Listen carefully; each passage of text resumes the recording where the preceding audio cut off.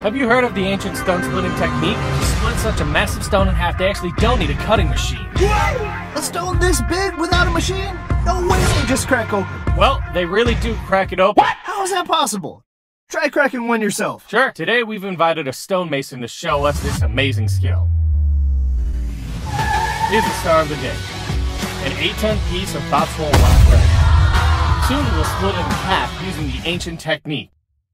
Before we get started, let's take a look at how a small stone slab is split. What's the big deal about a small slab? I can split that with one swing. Go ahead and try.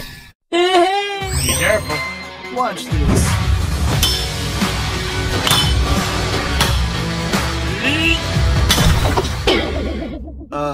Wait. Come on, let's see how the master does it.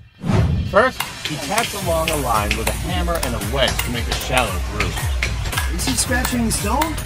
Just watch. Once that's done, he strikes along the grain, and slowly the slab... Whoa, it's split open. Yep, but that's not all. Let's see how the big one gets split.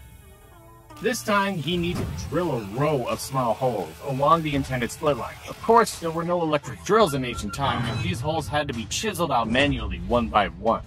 After drilling the holes, the master inserts wedges into the holes and begins hammering them in one by one.